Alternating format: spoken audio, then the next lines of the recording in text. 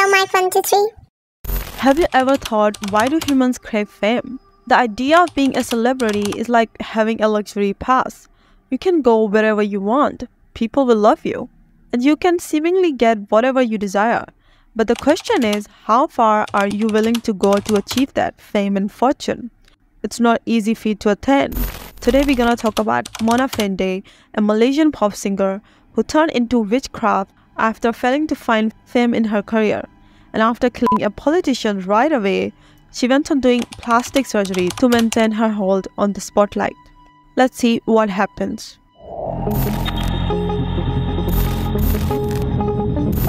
Mazlan Idris, a 49-year-old Malaysian politician, pulled himself to his well-known shaman couple, Mona Fandey and her husband, who claimed they would help him achieve his goal, which was the position of Menteri Besar of Pahang, which is like the top leader in the government of Malaysian state of Pahang. Usually, the Menteri Besar comes from the party that has the most seats in the Pahang State Legislative Assembly, and he wants that. Also, it was not the first time they invited him for rituals. It happened several times, but today was odd. They said they were going to give him a cleansing bath for his sins to remove, and it would be a crucial step for him. They asked him to come, so he did. But little did he know, he was never going to back alive from this house.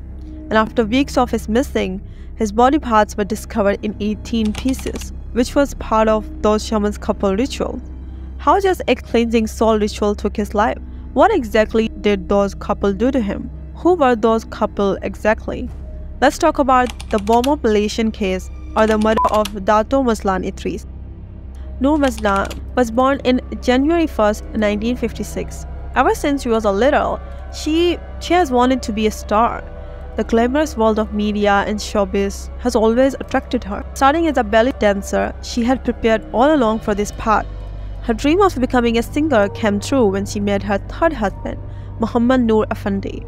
Changing her name to Mona Fandey, she managed to release an album named Diana, and her voice suited the era well.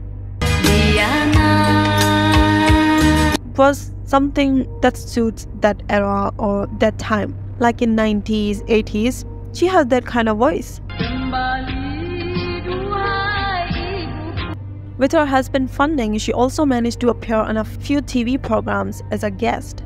But things didn't go as planned, or they don't go as we planned. She released a few more songs here and there, but that was it. She realized that popularity and fame couldn't be achieved solely through music. Sometimes you need to seek popularity rather than waiting for it to come to you. So she chose a different path, more dark and hidden, but then not really hidden at the same time.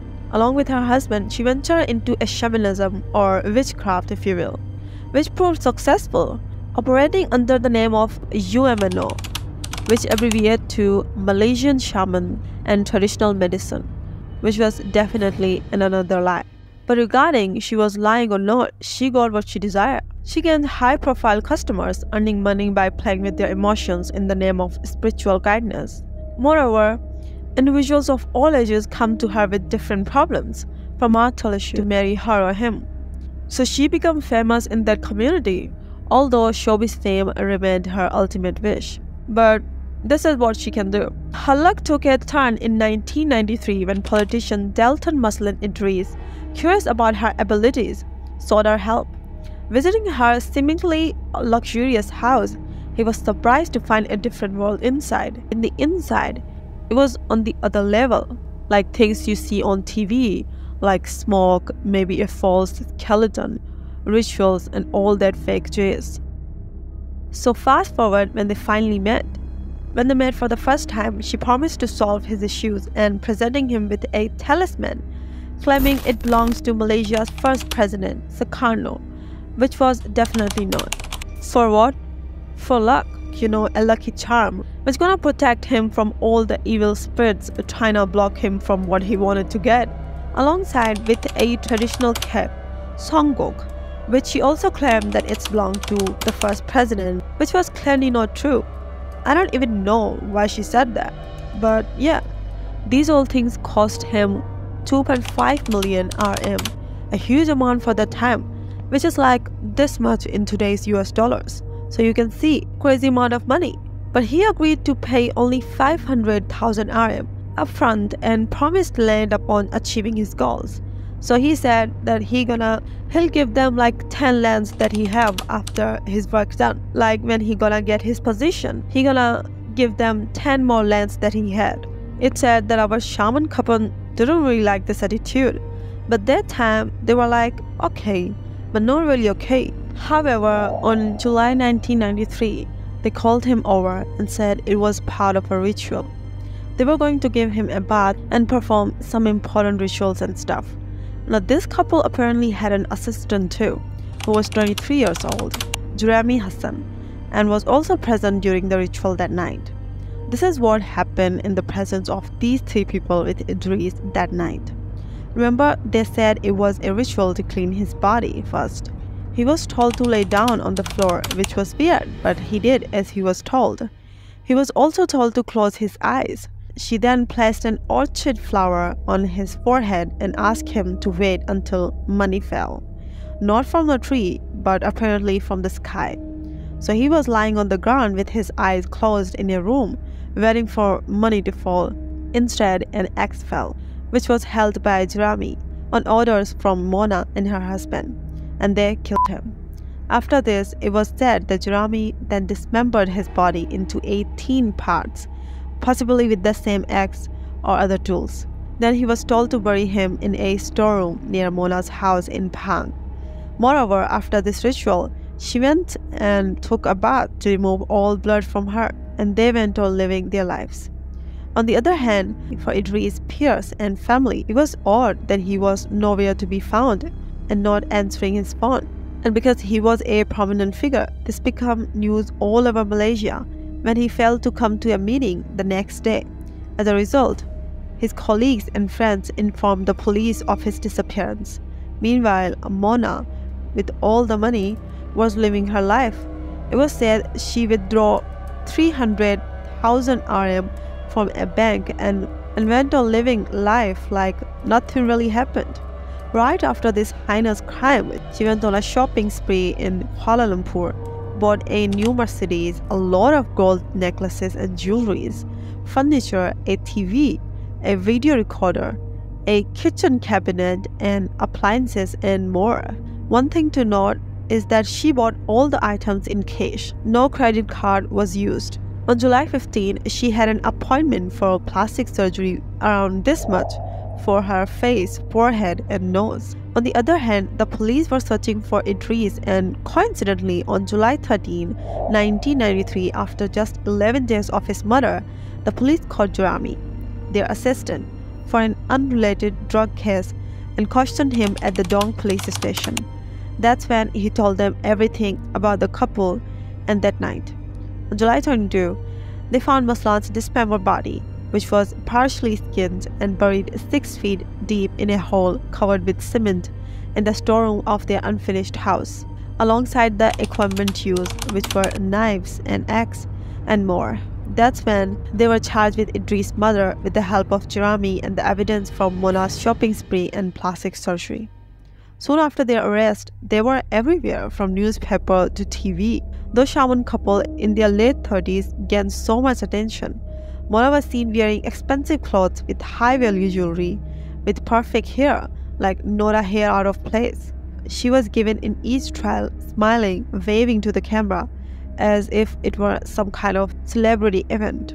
However, she denied all involvement in Idris' murder and said Jeremy did this on his own, out of the blue, without them knowing. On the other hand, Jeremy said that it was them who forced him to do, and he just happened to be in their home that night. They were the one who told him what to do.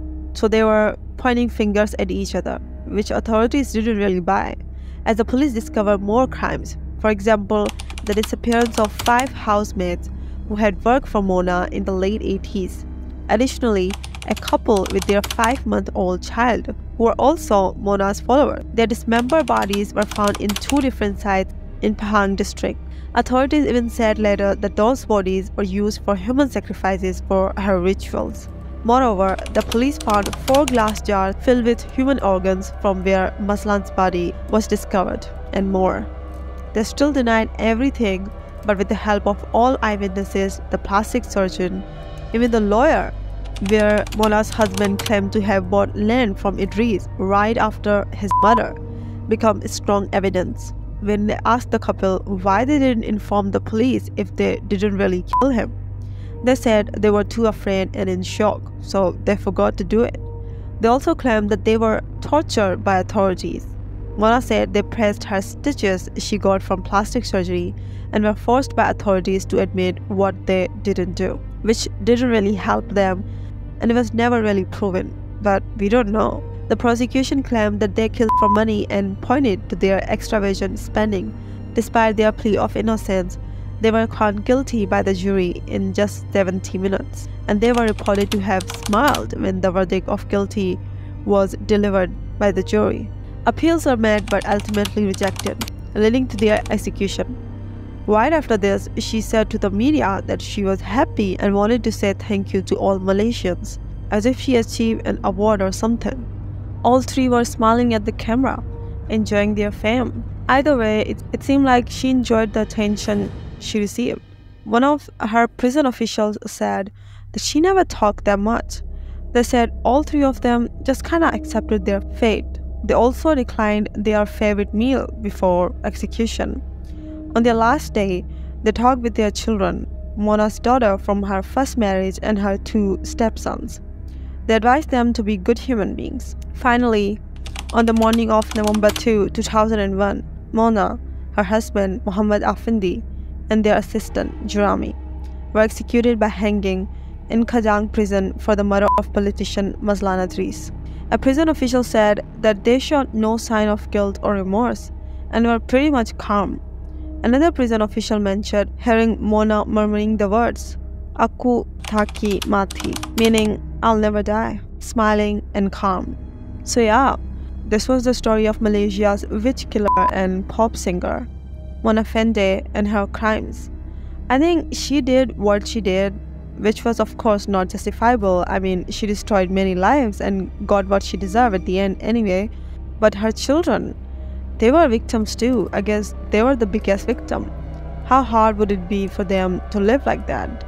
After years of execution, one of her stepsons told the media about how difficult their lives are going. All three siblings had to live apart from others because of how hard it was for them, as they were always looked down upon and rejected by society for something they didn't even do. But again, what do you guys think? Let me know in the comment sections, and I'll see you guys next week.